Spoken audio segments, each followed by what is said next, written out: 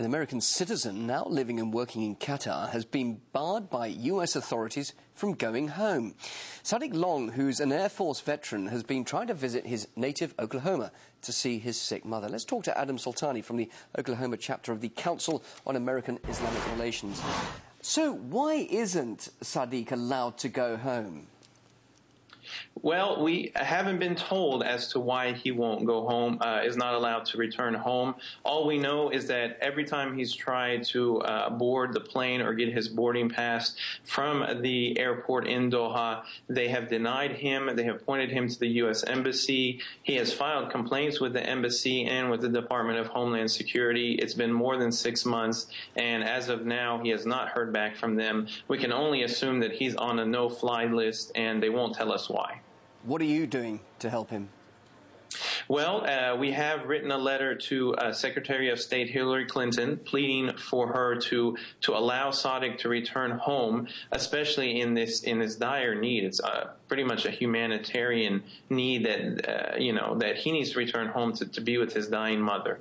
That's very important. But at the same time, we're also working to contact the appropriate agencies and see what we can do to intervene and speed things along. We have been in touch with the U.S. Embassy and with other agencies, and we are working along with Saadiq and those agencies to see if we can get him back before the holidays commence. You mentioned a no-fly list.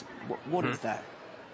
Well, and the FBI has a no-fly list. They won't tell us who's on it, why they're on it, or they won't give us any details about it. All we know is that if you're on this no-fly list, they don't allow you to board a plane to return back to the United States. As far as we know, he could board a plane to go anywhere else in the world, but, he needs to get back here to Oklahoma in the United States. When did you last speak to him, and how's he feeling? Well, I spoke to him about 2 hours ago, and he is feeling frustrated and worried, and really the circumstances are pretty much heartbreaking because he is concerned that he may never get to see his mother again, and that's a reality we have to deal with. Which parent wouldn't want their last wish to be with their children? So we're working with him. We're trying to keep him calm and stay focused that, we will get him back home before the holidays. We don't have any guarantee of that, but we're very hopeful that eventually we will get him back home. This no-fly list presumably is to prevent any chance of terrorists entering American soil. Why do you think that he would be picked out and seemingly suspected as having terrorist links? Well, there's no indication of any reason for him to be on this no-fly list. He has never been convicted of any criminal activity. He has served his country for 10 years in the U.S. Air Force, and he has indicated that there is nothing he can think of that would link him to anything criminal in nature. There are cases CAIR has dealt with in the past of individuals who were placed on a no-fly list. Sometimes it just has to do with the name. Their name may sound like someone who is affiliated with criminal activities or something of the sort. We've never really been given answers by the FBI and the Department of Homeland Security, so we're not 100% sure. It's kind of speculation at this point.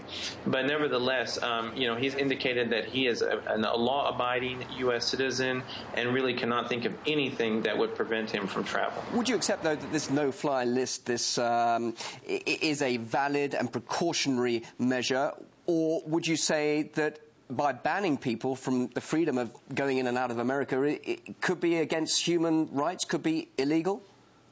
Well, it's definitely they are taking away the rights of a U.S. citizen by not allowing them to fly. I mean, there are obvious security reasons to have a no-fly list, but if a person's on a no-fly list, then perhaps there are other reasons they should be apprehended, or if they're criminals or whatnot, why are they just not allowed from flying? The no-fly list is a good security measure if there's a reason. But Saadiq in particular and other people who have been on the no-fly list before and have been able to return have never been given indication as to why they were on it. Saadiq has offered and is willing to speak to the government and to whoever officials he needs to if they have any questions or concerns. But like I said, he doesn't know any reason as to why he would be on such a list. Be interested to see the outcome of this story. Thank you very much indeed, Adam Soltani from the Oklahoma chapter of the Council on American-Islamic Relations.